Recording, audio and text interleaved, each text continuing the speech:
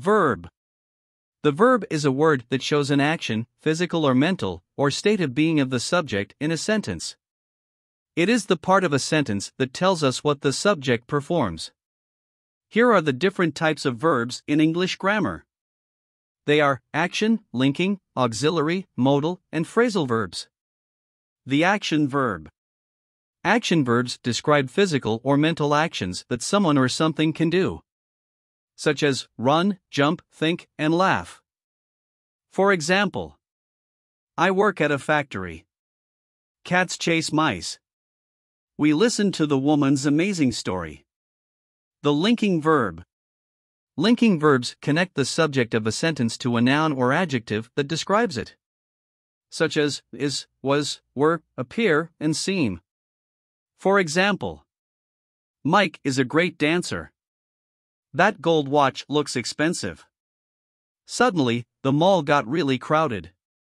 The auxiliary verb.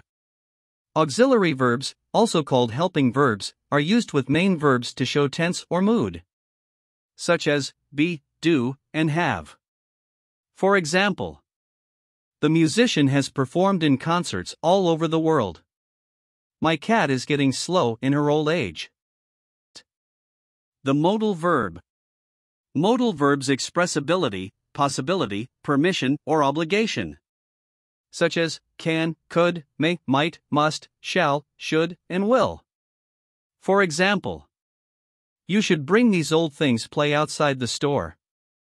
We may be late for the meeting, the traffic is too bad. I would go to the movies if I wasn't busy for today. The phrasal verb. Phrasal verbs are made up of a verb plus one or more particles, such as prepositions or adverbs, like look up, turn on, and give up. For example, the shop owner closed down his store. Tom loves to show off his baseball trophies. My mother is me to give up my bad habits. Please subscribe us to get more videos. Thanks.